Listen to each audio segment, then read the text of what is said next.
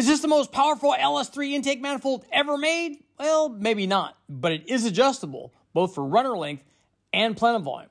So let's find out what happens when we adjust each one.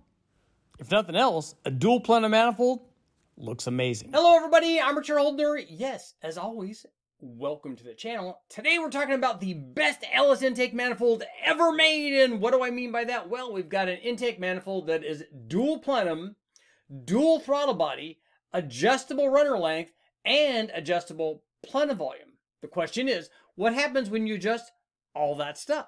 Well, let's find out. Okay guys, let's jump right in. We're going to take a look at the Super Richie dual plenum adjustable intake manifold, and it was adjustable both for runner length, which is good. We see a big change in power by doing that, and also by plenum volume. I get a lot of questions. Hey Richard, what happens if we increase the plenum volume or decrease it? And I'm going to show you exactly what happened when we did this, because this manifold, this dual plenum manifold, lended itself to that. I'm going to show you exactly what happened on the power curve, and let's get into our test motor. And we originally ran it with a fast LSXR intake manifold and 102mm throttle body, but the motor itself was a stroker motor.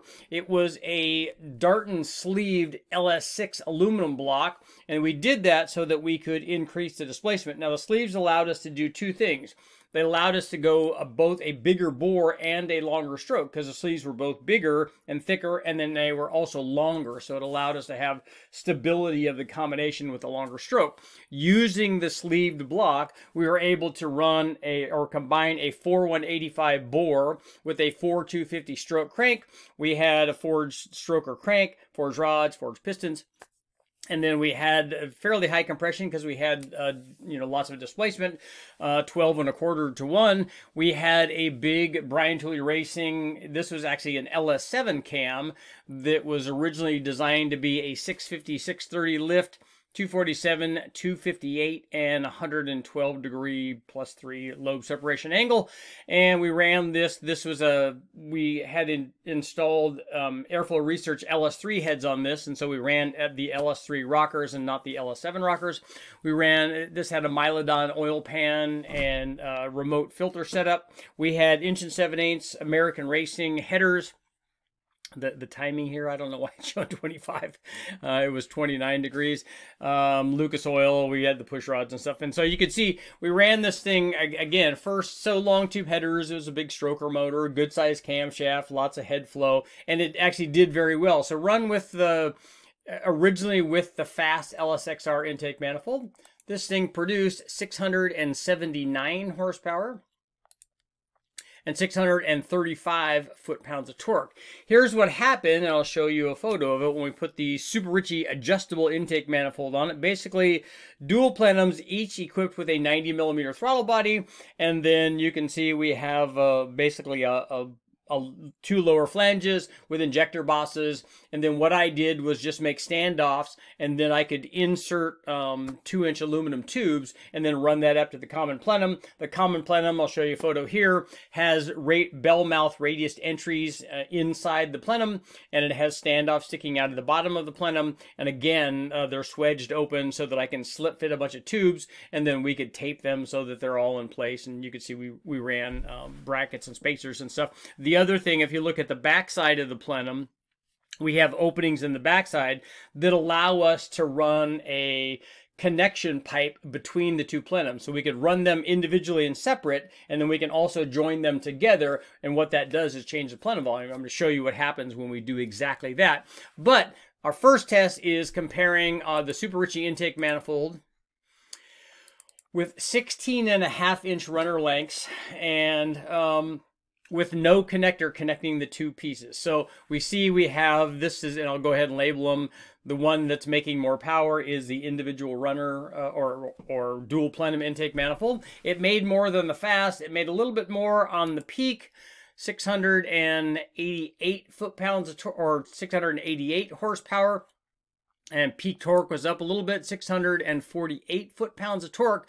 But notice here down in the 3,000, 3,500, 4,000 RPM range, the longer runner intake manifold made quite a bit more power. So it managed to at least keep pace and actually make a little bit more peak power than the fast did, made more peak torque, but made a lot more power down low than the fast did. So now let's take a look and see what happened when we started changing runner lengths and started adjusting plenum volume. Now that we've illustrated the merits of the design of the dual plenum compared to something like the fast, let's take a look and see what happens when we start adjusting things. So this was our power combination with the 16.5-inch runner length, and here's what happened when we changed it over to, dropped it down to 10.5 inches.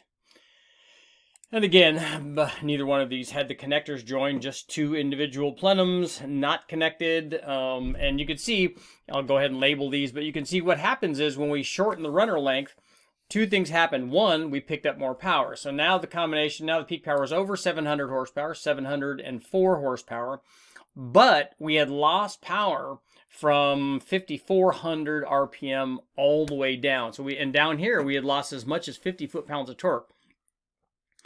Down here at 37 and 3,800, we're looking at 553 versus 606. So it's quite a bit of a change in torque, changing the runner length. And this is what normally happens. We see this an awful lot when we compare all different types of manifolds. Recently, when we ran the 5.3, the fast manifold versus the short runner Brian Tooley Racing. We saw it on the Coyote video that I did with the Boss manifold versus the factory Gen 1 Coyote. We see a big change, and this is what happens.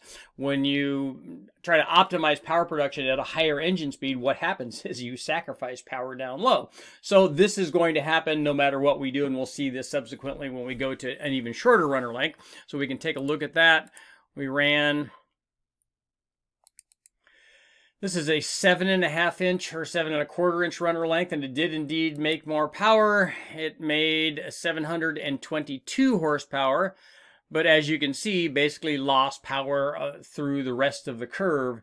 And this always happens. Short runners tend to lose power down low, and they tend to optimize power production higher in the RPM range, in this case all the way out at 7,000 RPM. So now that we've taken a look at what happens when we're changing runner length, this is pretty normal. Let's find out what happens when we run this thing with the divider and then or with the connection and without the connection, so we can see effectively a change in plenum volume. Now that we've taken a look at what happens when we adjust the runner length on our dual plenum Super Richie adjustable intake manifold, let's do some adjustment on the plenum volume. And the way that we do that on this particular combination is we have two individual plenums and then obviously adjustable runners.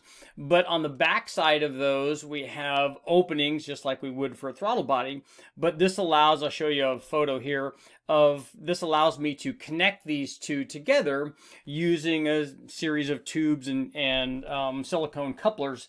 And what we do is run it with those and without those. And when you join those two together, what you're doing is effectively increasing the plenum volume. So let's see what happens. What do you guys think before we get going? What do you guys think is going to happen? Is it going to change the power? Is it going to make more peak power? Is it going to make more mid-range power? What is it going to do when right now, this is our combination with no connector. So two just individual plenums. Let me know in the comments before we get going, what do you think it's going to do when we join them together and have more plenum volume?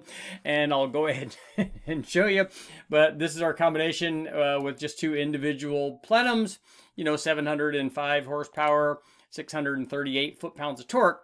And here's the change in the power curve when we connected them together. Same runner length, none of that changed. You can see what happens here is very interesting. There's basically no change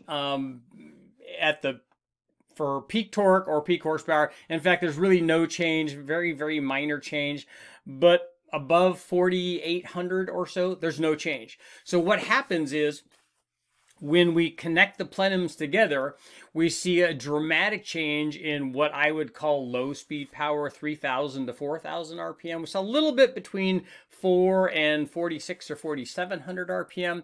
But by joining the plenums together, we dramatically dropped low speed torque from 3,000 to 3,500 in this case.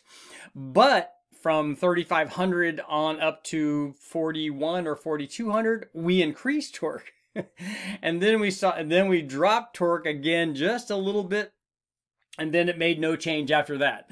Then everything was okay. So the plenum volume had very, very little effect on the peak power and peak torque, but it had a decided effect down low. And we saw the same thing if you take a look at the video that I have up where we tested the 4.6 liter 2-valve factory truck intake manifold. They had this kind of trickery going on. Basically, they had a little blade, they had a divider between two plenums, and they're opening and closing that. And what they did, and very wisely so, is what you would want to do is have no connection here. We would not want to have the plenums connected here at 3,000 and below, and then you would want to connect them at 3,500 RPM and leave them connected up to 4,100 or 4,150, and then unconnect them again, and then just leave it like that.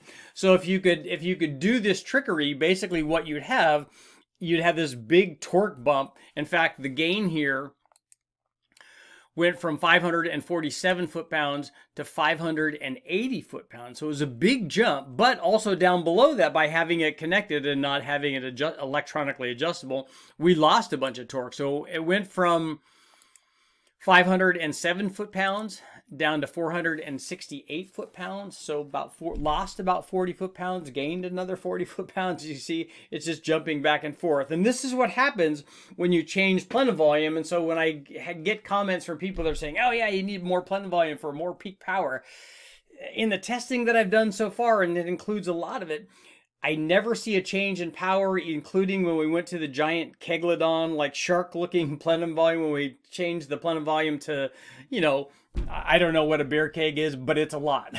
And we didn't really change it very much. You can see what happens here with the Super Richie dual plenum intake manifold, connected versus not connected. And then also what happened when we changed the runner length. So now everybody knows how to make their own intake manifold. I'm Richard Holder. Please make sure, like, share, subscribe, ring the bell, do all that stuff. But hey, it's a 700+ horsepower stroker LS. I'll keep testing.